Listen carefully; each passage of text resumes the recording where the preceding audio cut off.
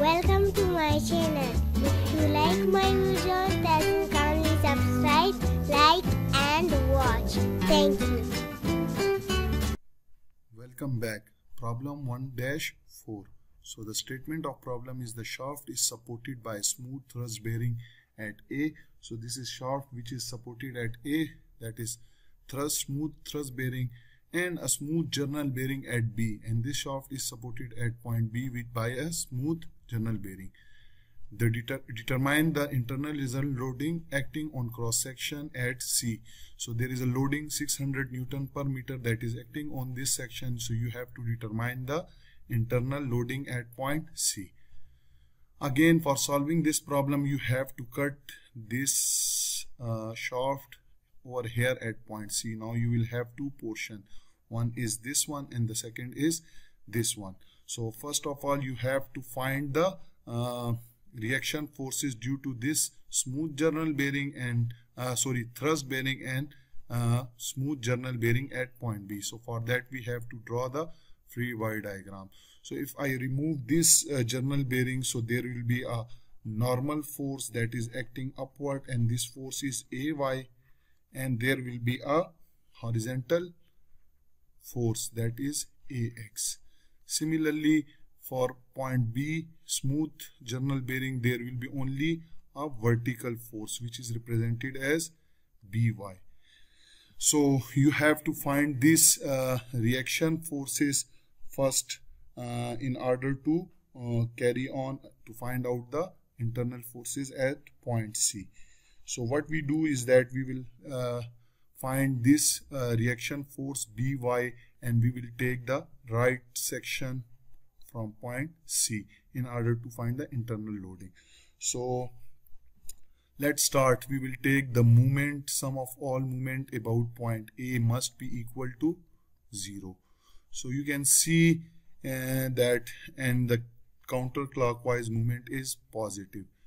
Now due to this load BY, it will produce a movement about point A, and this movement will be a counterclockwise. So BY into perpendicular distance is, you can see, 1.5 plus 3, which is 4.5. Clear? One movement is this. The second movement is due to this load of 900 Newton about point A, and this will be also clockwise, so this will be negative. So minus 900 into perpendicular distance is now 3 plus 3, which is 6. Clear? And the third movement which is produced due to this load 600, and this 600 is acting on a length of 2 meters. So this load will be acting on the middle, and this load will be equal to 600 multiplied by 2, which is equal to 1200. Clear? And this movement will be again clockwise movement because it is producing clockwise movement about point A. So this movement will be minus 600 multiplied by 2, and the perpendicular distance is also 2. So when you solve this, so you will get BY, and I have already solved it. So BY is equal to 1733.3 Newton. Now you have this value. You can also find AY and AX, but it is not needed because you are taking this section on the right side of the C. So we have BY is equal to 1733.3 Newton. So what we will do is that we will cut this beam at point C, and we will draw the free body diagram. So I will draw the free body diagram. So this is the some portion, and then there is shaft. This is point B where a load of BY acting. Clear? This is a point D where 900 Newton is acting. Clear? Now you can see this 600 is again this from this point to this point, this distance was 1 meter. Clear? So from this point to this point, this distance is 1.5 meter, and from this to this also 1.5 meter.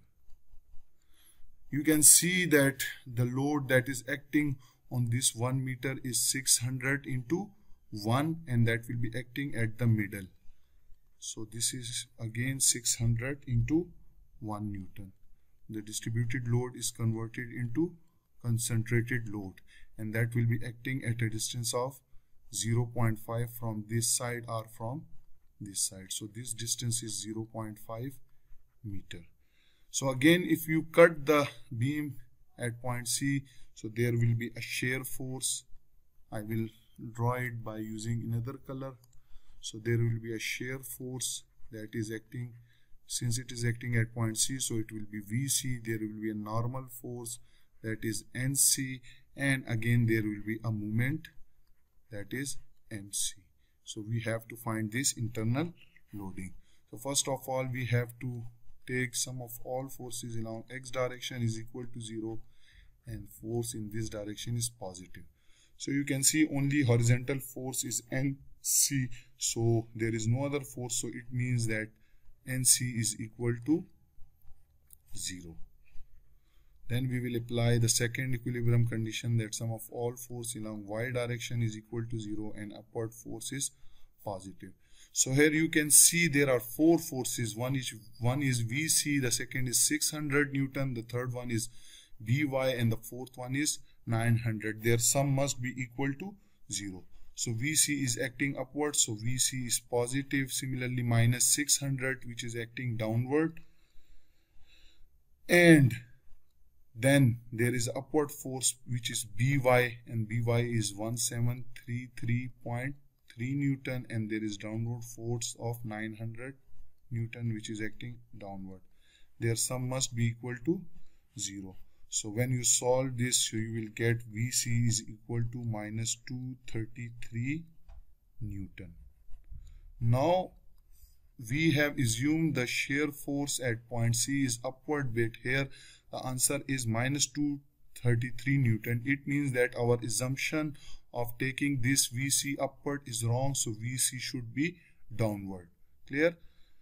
Now we will find the sum of all movement about point C must be equal to 0, taking the counterclockwise as positive.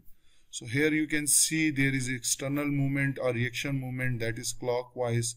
So again this will be minus MC. Clear?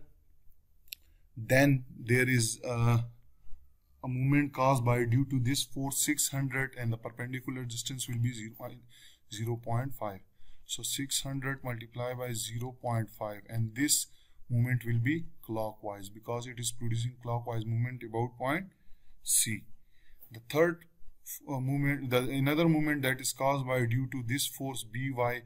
So By is 1733.3, and the perpendicular distance is again 2.5 meter. Clear? 2.5 meter, and this force is producing counterclockwise movement, so it will be plus.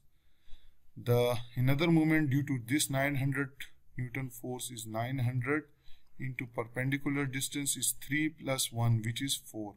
So 4 is into 4, and this producing clockwise movement, so it will be a negative 1.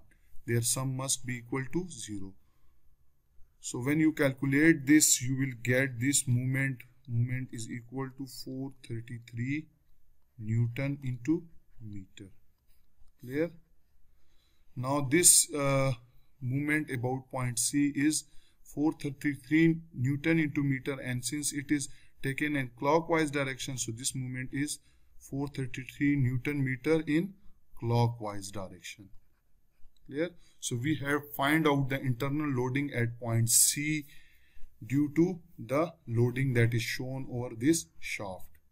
I will repeat, you can also take this left section as well, and if you calculate it, you will get the same value of the shear force. You will get the same movement about point C, but for that you have to take the here we have taken the movement about point A is equal to 0.